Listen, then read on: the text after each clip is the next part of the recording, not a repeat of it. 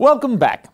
So far, we have seen the important aspects to be taken into account while dealing with modules at the PV system level. We also know that irradiance has an effect on the output of the PV module. In general, all other parameters being unchanged, higher the irradiance, greater the output power generated. In this block, I would like to discuss with you the effect of a parameter of great importance, the temperature.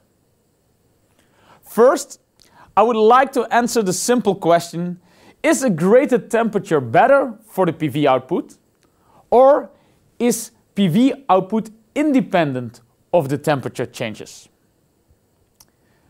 In this graph, you see the IV curve of a PV module at a given irradiance and temperature.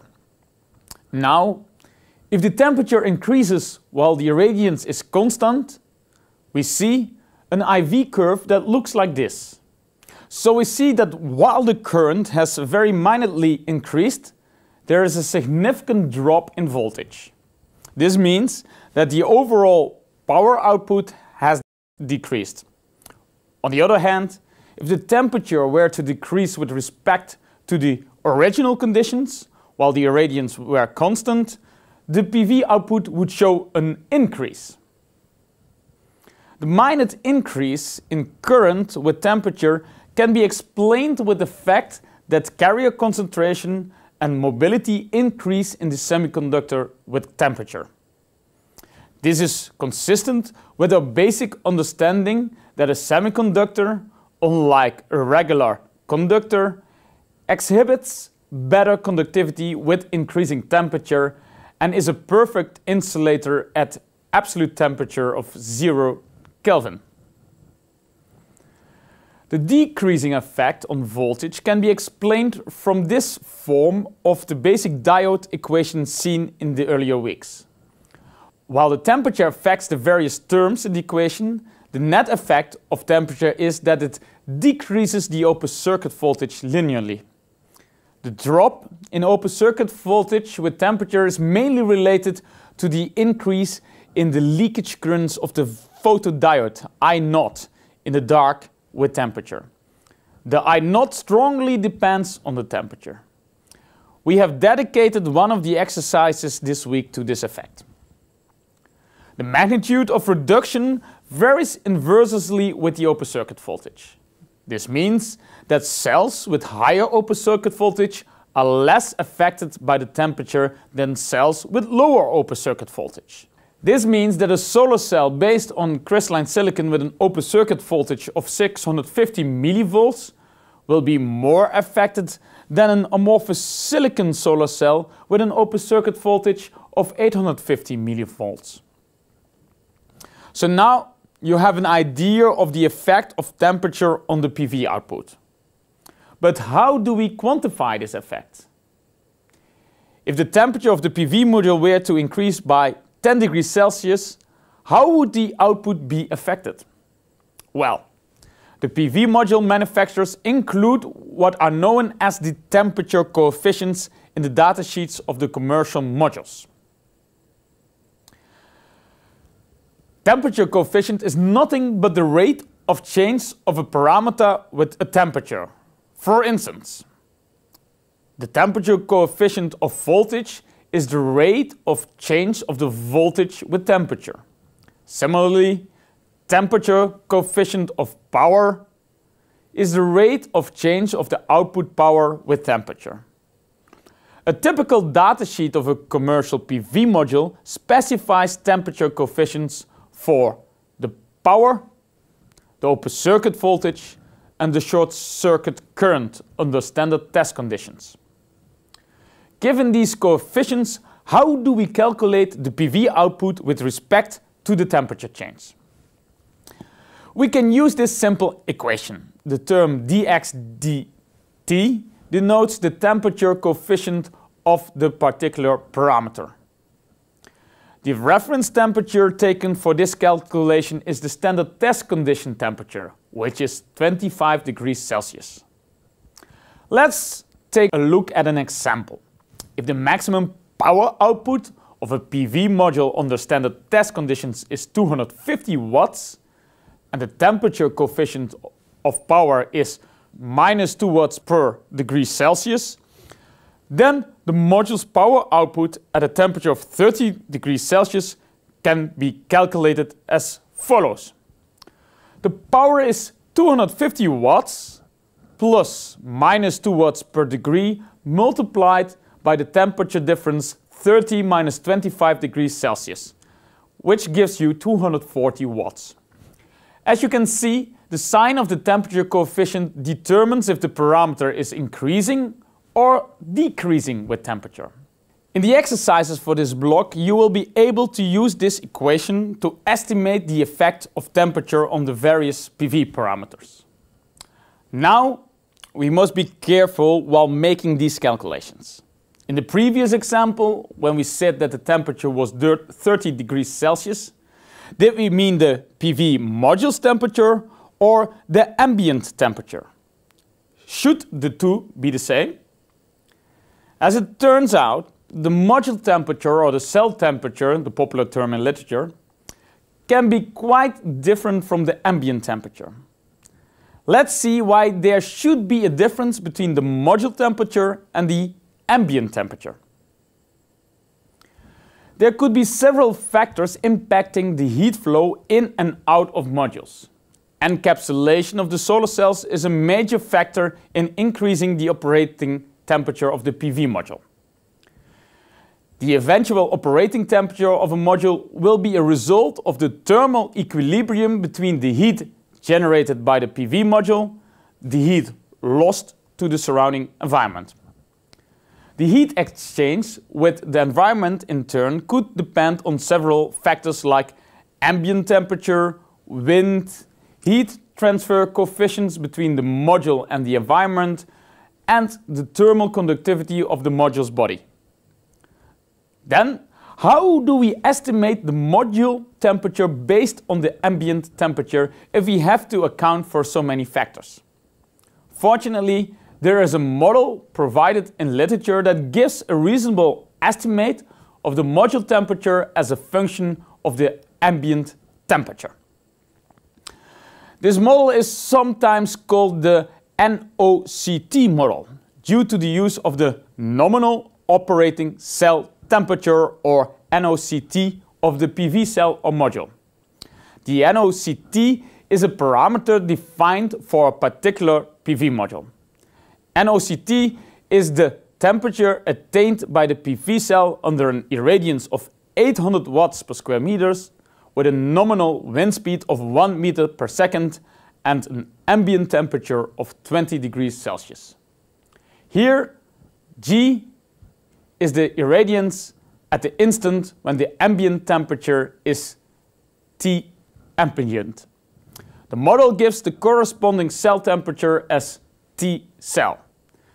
As can be seen from this equation, the cell temperature is not only a function of the ambient temperature, but also of the irradiance. This makes things interesting, because if we consider the irradiance and temperature changes over a calendar year, we would see an effect of both irradiance and temperature across the seasons. This can be seen in the graph shown, which has been made using the actual ambient temperature and irradiance data as seen in the Netherlands in the year 2012. The corresponding cell temperatures have been calculated using the NOCT model. This graph outlines the main inferences from the NOCT model. The line indicates the cell temperature is ambient temperature line. There are no data values below this line as there are no negative irradiance values. This means that the cell temperature can never go below the ambient temperature. The least cell temperature values will be equal to the corresponding ambient temperature, and these will occur when there is zero irradiance, in other words, at night. The uneven spread of the cell temperature above the ambient temperature can also be explained. When the cell temperature is closer to the ambient temperature, this is because the impact of irradiance is lesser meaning these set of points correspond to the irradiance and ambient temperatures during winter. Similarly, when the T-cell values go much higher than the ambient values, it's because the irradiance effect in the summer is quite high. This gives us some fascinating insights. This means that in summer, although the sun is shining more, the module is performing worse due to the temperature effects that bring down the PV output at a high cell temperature. In winter, the detrimental temperature effects are far less, although the irradiance levels also fall severely in winter. This means that the best ambient conditions for your PV module would be a cold day with plenty of sun. So how serious can this temperature effect be for a PV module's output over the calendar year? At the PVMD group of the Delft University of Technology, we have done an extensive study on the temperature effects on the PV module's output. In this graph, you can see the efficiency of a PV module over a calendar year as modeled using actual temperature and irradiance data for the Netherlands in 2012. It can be clearly seen how the efficiency is not constant but changing with the ambient conditions over the year. To give you an idea of the deviation from the expected efficiency, the rated efficiency is shown for this model. So you see, temperature effect cannot be underestimated as it can turn out to be the biggest reason for a low PV yield. The PV module considered here was a commercial polycrystalline module, and the module's parameters were taken from the manufacturer's datasheet. The difference between the expected PV yield with rated efficiency and the actual yield due to the temperature effect gives rise to a module ideality factor. This is nothing but the ratio of the expected PV yield actually available, taking into account the temperature effects. If the module ideality factor is 80%, that means that the module has lost 20% of its annual energy yield due to temperature effects.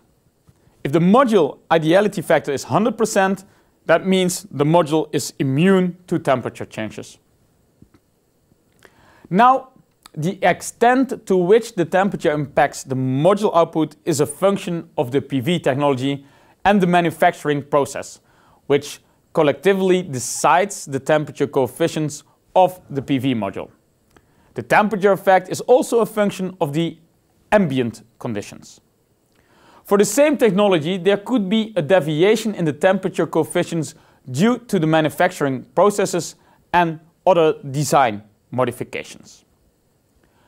The following graph shows the spread of a few of the common silicon-based modules based on their module ideality factors and the temperature coefficient. These numbers have been calculated after modeling the temperature effects of these PV modules for the ambient conditions in the Netherlands in the year 2012. The Sanyo HIT module shows the highest module ideality factor owing to its low temperature coefficients of power. More PV technologies are being analyzed at the Delft University to understand the extent of the temperature effects. As said before, the amorphous silicon technology show very low temperature coefficients due to their high open circuit voltage. This means they would show a better response under high temperatures. However, their efficiencies are far lower compared to some of the best crystalline silicon technologies. But conventional crystalline silicon modules are also very bulky. Polycrystalline silicon modules cover a lot of area.